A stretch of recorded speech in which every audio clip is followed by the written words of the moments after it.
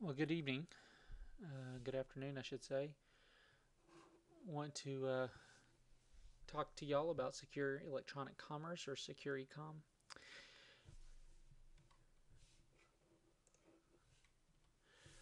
What is secure e-commerce? Well, it first started in the mid 90s when we had the dot-com boom.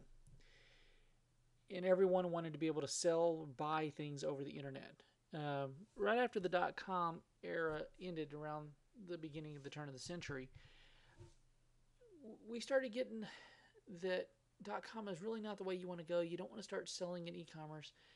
But after about 2003, Amazon and these type of companies came out, and really eBay, PayPal, they all really started booming the electronic commerce.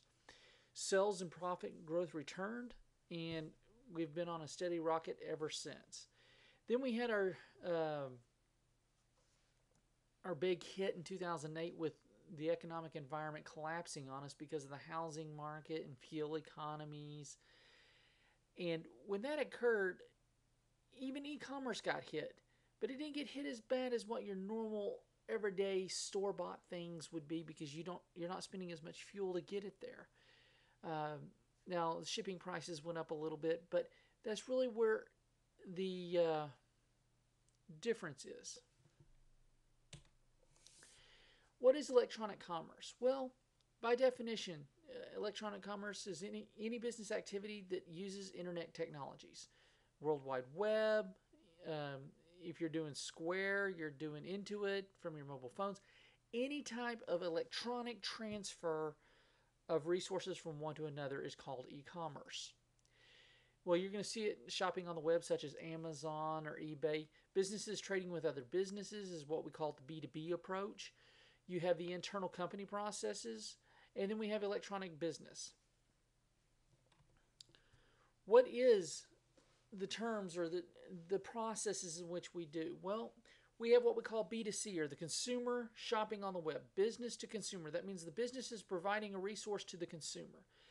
Then we have B2B, e-procurement.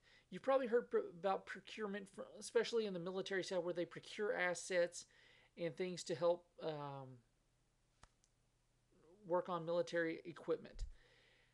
Basically, that is transactions from business to business. On a bigger scale, you have Walmart buying from the independent distributors. So then they take them to the distribution center and then distribute them out to their warehouses. That's business to business type environment. Then what is the business process? Well, it's using the internet technology to support this type of selling. Now, well, you think about it, but what is C2C or consumer to consumer? Where do we get that? Well, a consumer to consumer is going to be more like your direct sales, where you have someone that has consumed the product is also reconsuming it back out to someone else, maybe a used car dealer, even though they're more of a business to consumer. Then you have business to government, where you actually have businesses selling to the government for better profits. So here's the different types of e-commerce. You're going to have your business to business, and then you have your business to consumer, but it's all as high encompassing of the business process of e-commerce. The elements of e-commerce. You have relative sizes of elements. Your C2C, your B2C, things of that nature. Then you have your dollar volume. Of course, business to business would be much greater than business to consumer because the consumer doesn't have the billions of dollars to go trading with another business. So, therefore, your businesses to businesses are going to be a lot bigger. Your number of transactions are going to be supporting businesses. Processes are greater than business to consumer and business to business combined. So those are your elements. You're going to have the size of the transaction, the dollar amount, and the number of those transactions. When we're talking about the relevant sizes, for example, you may buy a case of water for yourself, but you're not going to buy a pallet of water for yourself. Is where a business would buy a pallet of water because they have a lot bigger scale of what they need to produce. There's categories of electronic commerce. Well, what is a category? Well, in order to have a categories, we have an activity. An activity is what is performed by a worker while they're doing their job. Simply put, whatever I'm doing, that's an activity. Then you have to have a transaction, an exchange of something, money for an object, okay? A purchase, a sale, conversion of raw materials into finished product. You have to have an activity to produce the transaction. And then you have the business process, which is the group of logical, related, or sequential activities and transactions grouped together. So you have to have the activity to perform a transaction, but the two of them together is part of the business process. Well, what happens, that's our normal environment of commerce, but when we put it into a web-based system, now we're talking about electronic commerce, where in the web, it helps make the people work more effectively because there's a lot less paperwork, there's a lot less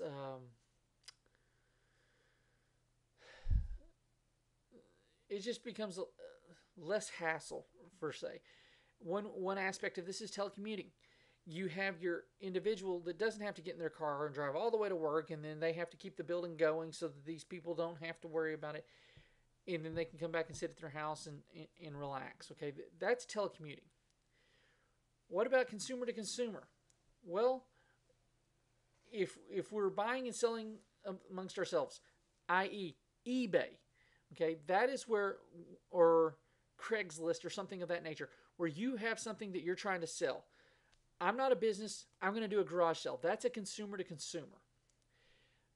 All consumer to consumer sales are included in a business to consumer category. Why? Because the seller acts as a business, all right, for a transactional purpose only. Not that they are physically a 501c3 type business, or if they're a actual LLC or incorporated business. They may be like myself. If I'm doing a yard sale, I'm not going to make myself an LLC just for this yard sale. But I'm still considered a seller, so it's more of a business to consumer rather than a consumer to consumer. A business to government, basically, that's going to be your transactions with any government agency, whether it's IRS, Department of Homeland Security, DHS, it doesn't matter.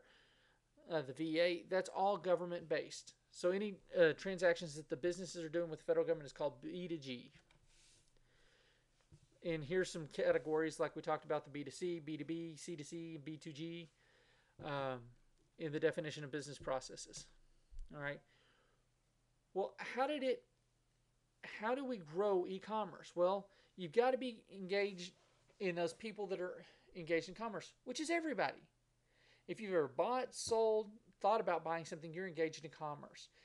We have to put those tools for them to be able to do commerce in front of them. Well, what's the easy way to do this? The internet. Everyone's pretty much on it nowadays. I believe the last time I saw, 85% of the United States was on the internet in some form.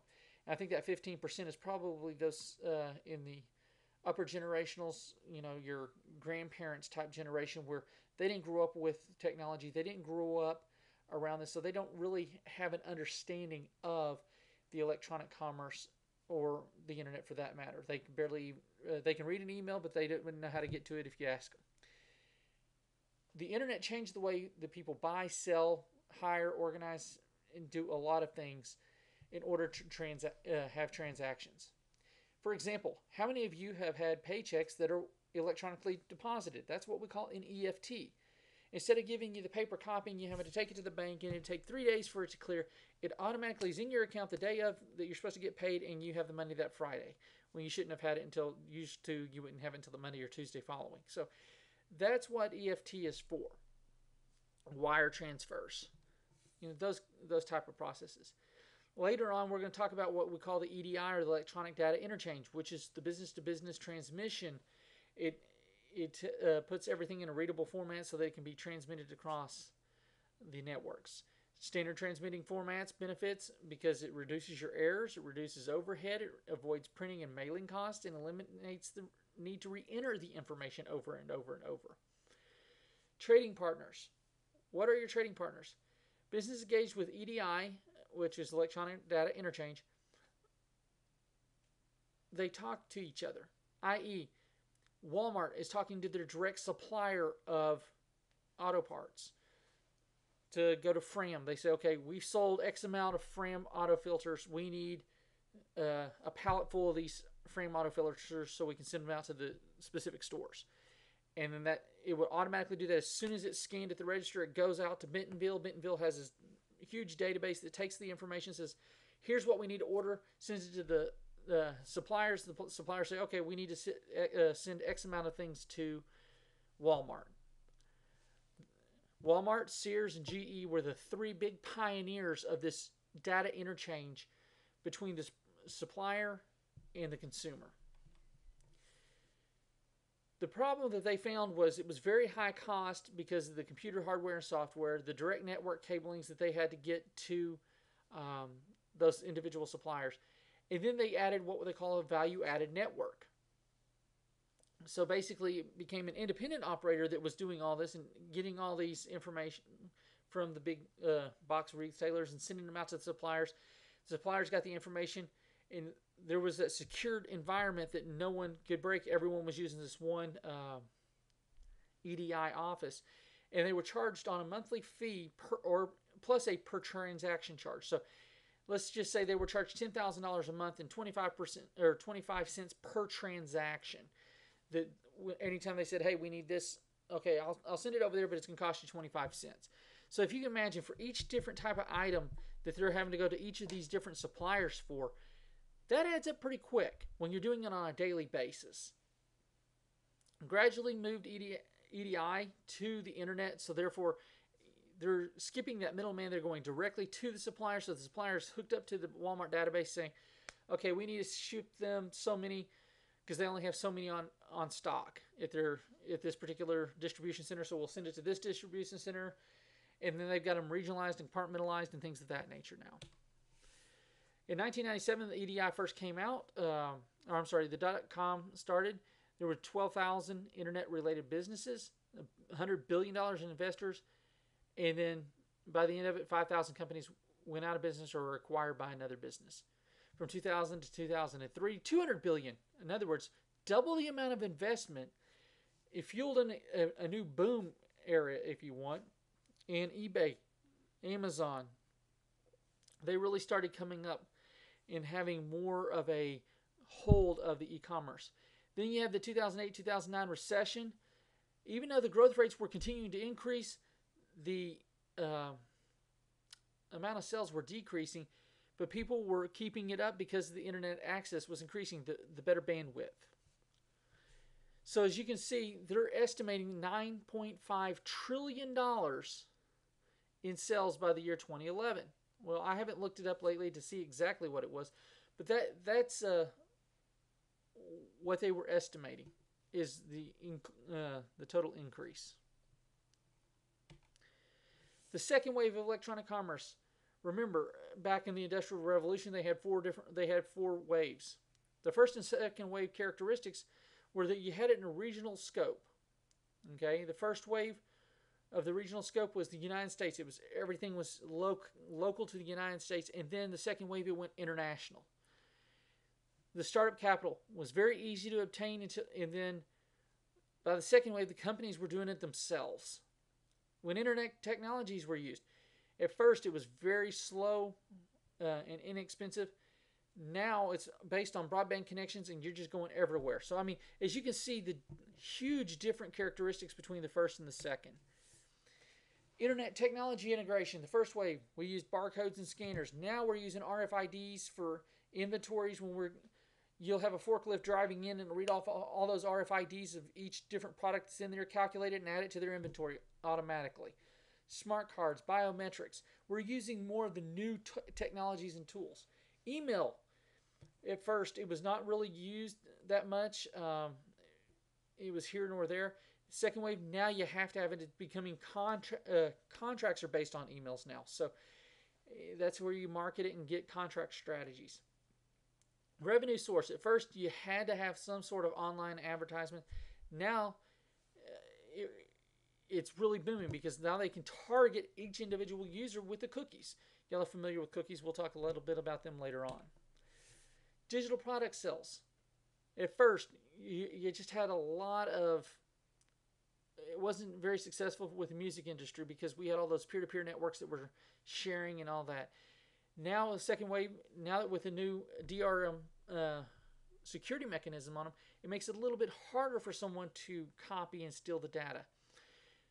Mobile telephone based commerce was coming, or m-commerce, smartphone technology, Web 2.0. I mean, it's really enhancing the capabilities of the corporation. The business online strategies. First, it was whoever was the first one in that area was the epitome of it. The second wave, it doesn't really matter who was the first one in there. If I can do it better than you, I'm going to beat you out. So these are some of the different types of characteristics that you will see of the first and second wave. So how do you have to be successful? Well, you have to have a good business model. And the business model is basically your goals that you want to achieve from yielding profit. I mean, that's really what it amounts to. E-commerce first wave, the investors sought internet-driven business models to help them recur their money that they were going to put in. They wanted to make sure what they saw in the successful .com companies, they use those type of business models. However, Michael Porter argued that there was not really a business model for the .com boom. They'd never seen it before. It was something new, so it's something that they have to work on. Instead of copying the model, they looked at Facebook and Google. What did Facebook and Google do? Well, they streamlined, they enhanced, they replaced internet technology driven with, or replaced them with internet technology driven processes. Therefore, it was speeding up the amount of processes that needed to be, making them better and more easily used. The revenue model today is the new model that they talk about. It's a specific collection of business processes where you identify the customer, you market that customer, and you generate the sales. Like I talked about, the targeted marketing, that's the new revenue model. That's why you see specific ads from cookies that, let's say you went to rose.edu. Well, you're going to get rose.edu marketing all over your Google site now because you've gone to Rose. Companies think in terms of business processes. They talk about purchasing raw materials, goods for resale, converting those materials, managing, hiring, and finances, right? That's what businesses think about. Well, what do we need to do? We need to identify the processes that can benefit from those e-commerce technologies. So if you put specific information in an internet environment, how are you going to be able to focus or use those existing business processes to identify and acquire new business opportunities and then adapt to the changes if you need to? So what have they done? Well, they looked at it and said, okay, we have merchandising. We've gone from our marketing. Now, how are we going to lay out our store to where it's going to capture the most attention as needed? Now, how many times do y'all go to Walmart or whatever, and they have all these candies right there at the end of the counter where you're checking out? That's merchandising. Those are those, oh, I've got to have this type marketing. Then you have salespeople skills. You go to those stores where, like a car dealership, where you have the most annoying person coming up to you and trying to find everything they can to help you get your need and get what you want so they can put money in their pocket type of person. So the difference between merchandising and personal selling is you don't get that without being there and doing it. Now, with the web sales, it's a lot easier to do because I can sit there and spend hours looking at something and making a decision without being bothered by someone whether I'm going to buy something or not. Now, it's easier for some products to be on the web than others.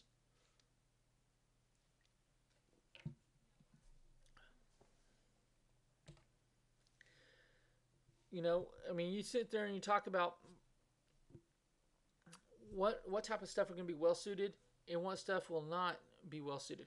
Well, are you going to sell candy bars on the internet? Probably not, because by the time it's sold and shipped, there's that days delay. You're not going to sell milk. You're not going to sell butter. You're not going to sell that kind of stuff on there unless you're in the newer, bigger markets where they're doing grocery store shopping for you, and you can get it within an hour or so.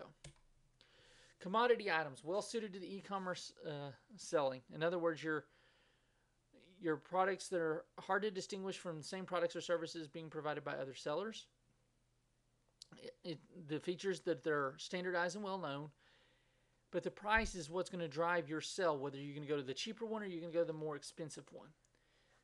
Product shipping profile. Do you want something that has a lightweight, so it's more money for you on the shipping charges? DVDs are a good example. Expensive jewelry. You have a high value to weight, so those would be the good types of shipping for you.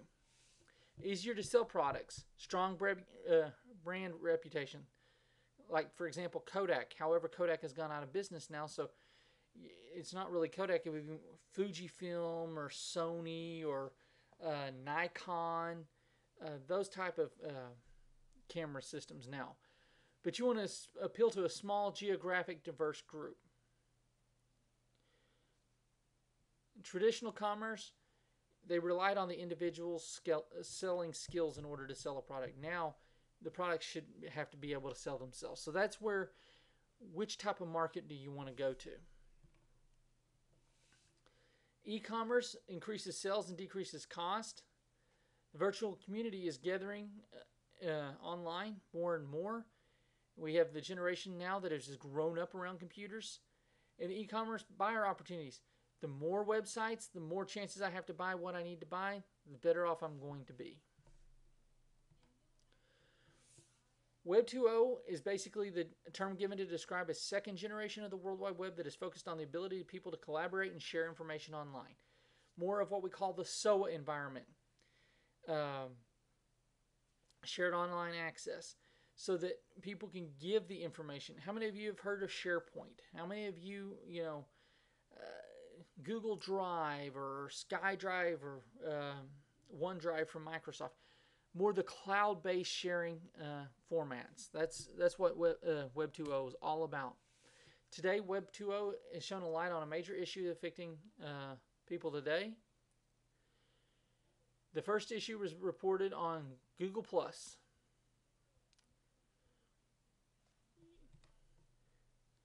Think about that.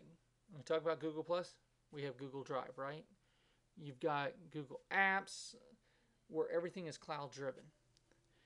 We have the benefits to extend general society welfare because everything's lower cost to issue secure electronic payments, public retirement, welfare support. Everything is electronic based now.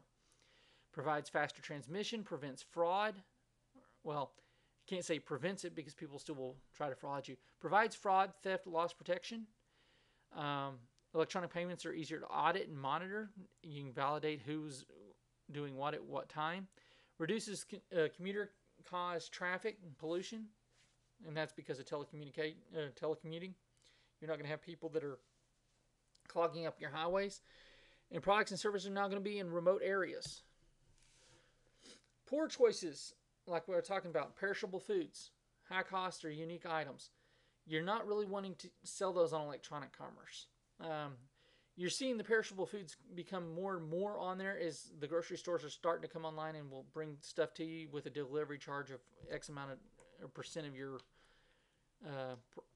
price. I mean, that's how they're going to start charging. Disadvantages will disappear when the electronic commerce matures and it's out to the masses and everyone is generally accepting it. Additional problems, calculating return on investment. It's kind of hard to see you can see how much you're investing on it, but you can't really see the return on investment without doing both at the same time. Recruiting and retaining employees, technology and software issues, cultural differences, consumers resistant to change. And that's going away quicker than what you would think because more and more people are becoming adaptive to it. And it's not really a disadvantage, but what about the pizza tracker from Domino's? Will you order more pizza because you can see the processes that's going on? Was it worth their investment?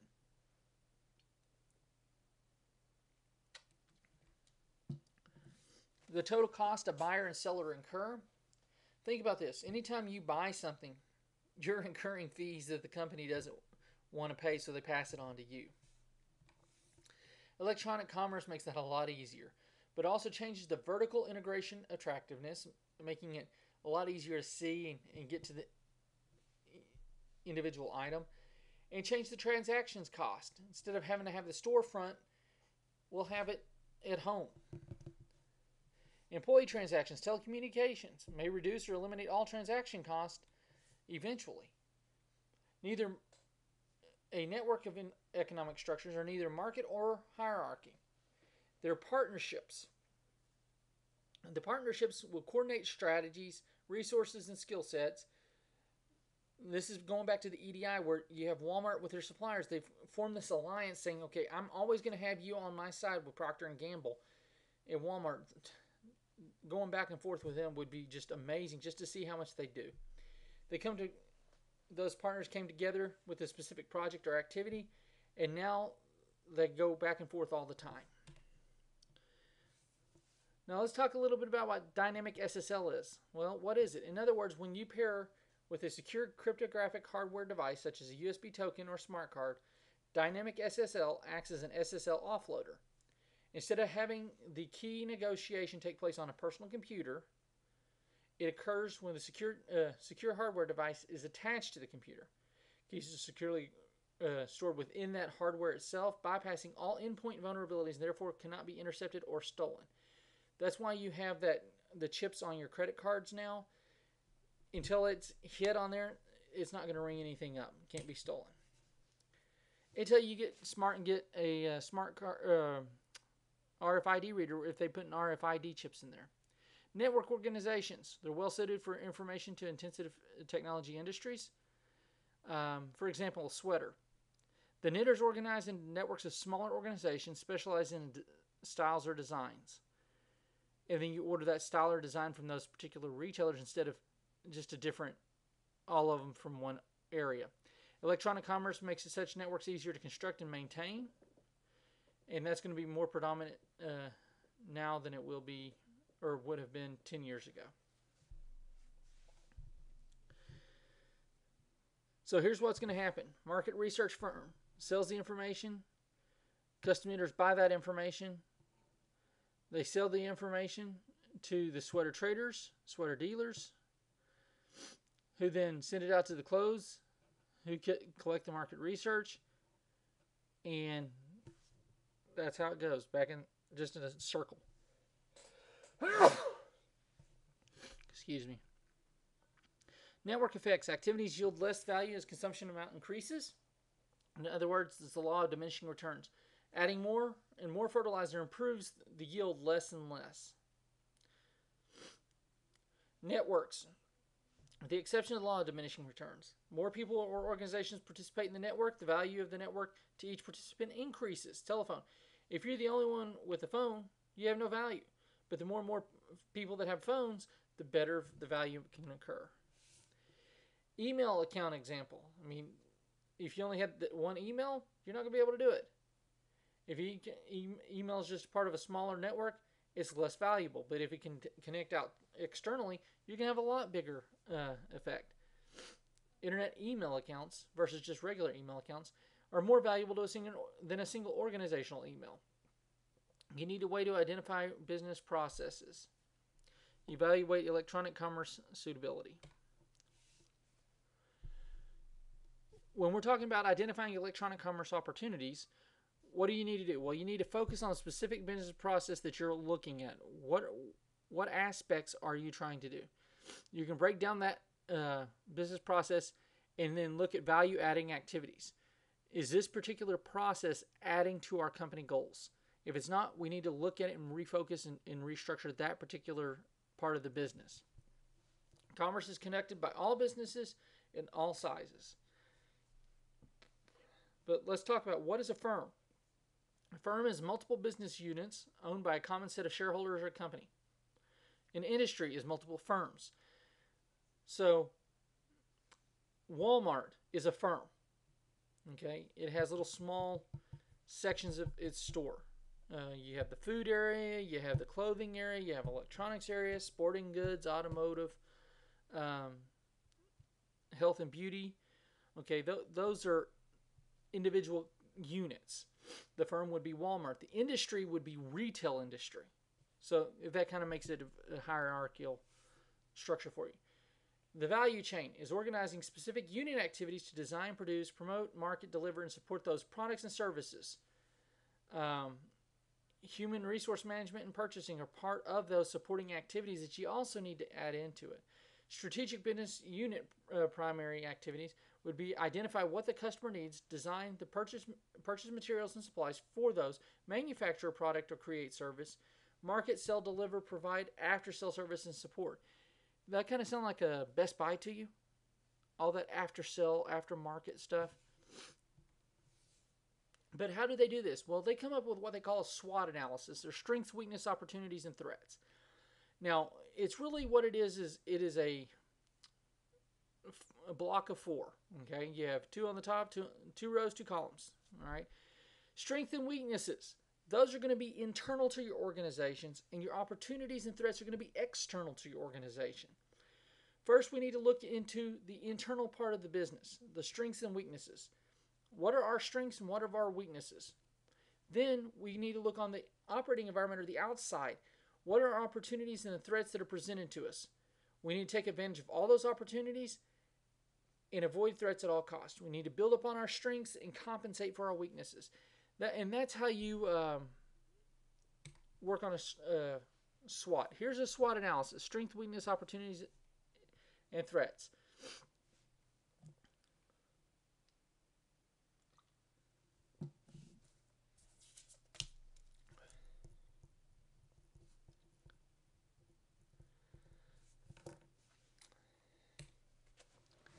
And then what you do is you would have your results of your on the back side of those strengths, weaknesses, opportunities, and threats, or your SWOT analysis. International nature of electronic commerce.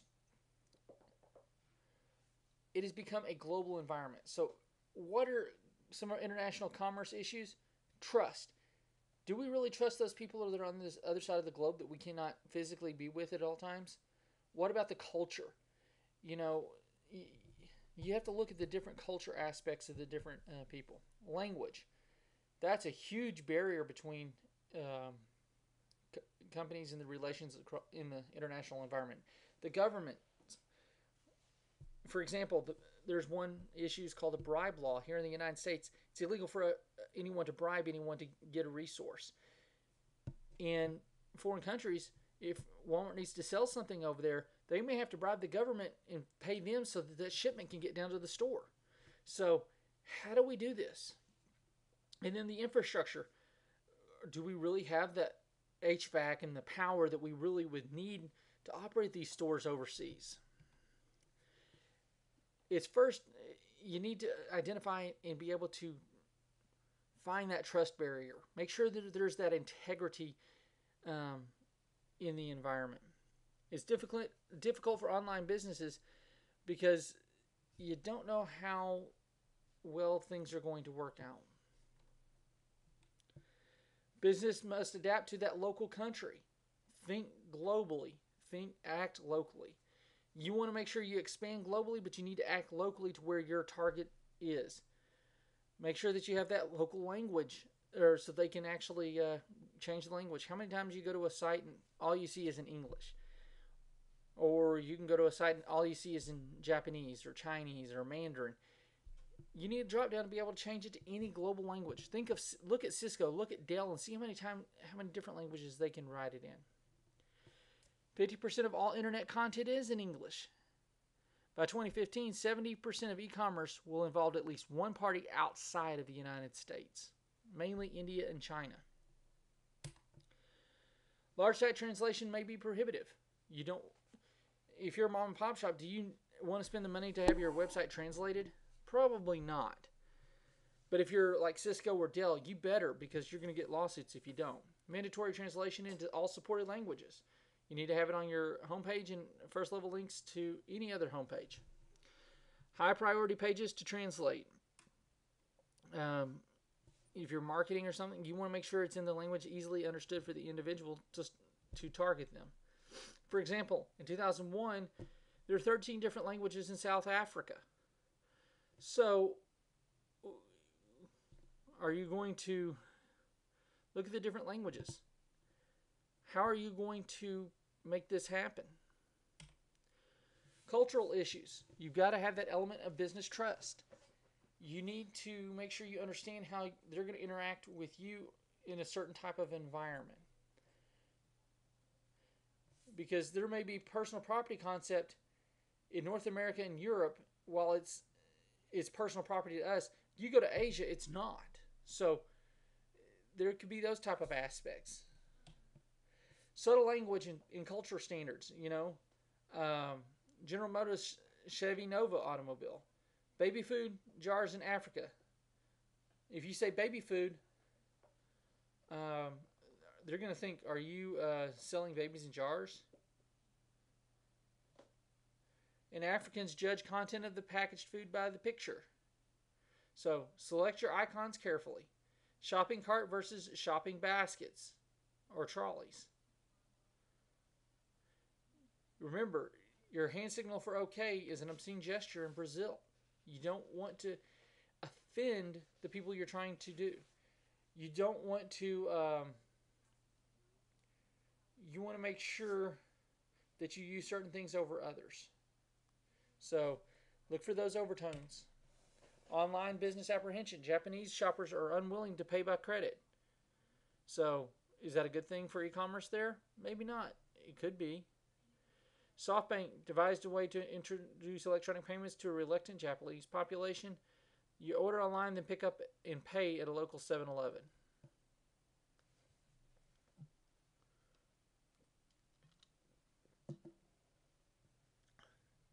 Online discussion in inhospitable cultural environments. Government controls culture like Chinese. China prohibits certain actions or certain sites from being there. Unfettered communication is not desired. Unfettered communication is considered acceptable. Unrestricted internet access is forbidden. Regularly reviews ISPs and their records. Imposes language requirements. Internet censorship. Again, we're talking about China. How we're trying to help them understand that you can't censor, or you shouldn't censor. But in their country, that's the way it is. Internet infrastructure. Computers and softwares connected to the internet.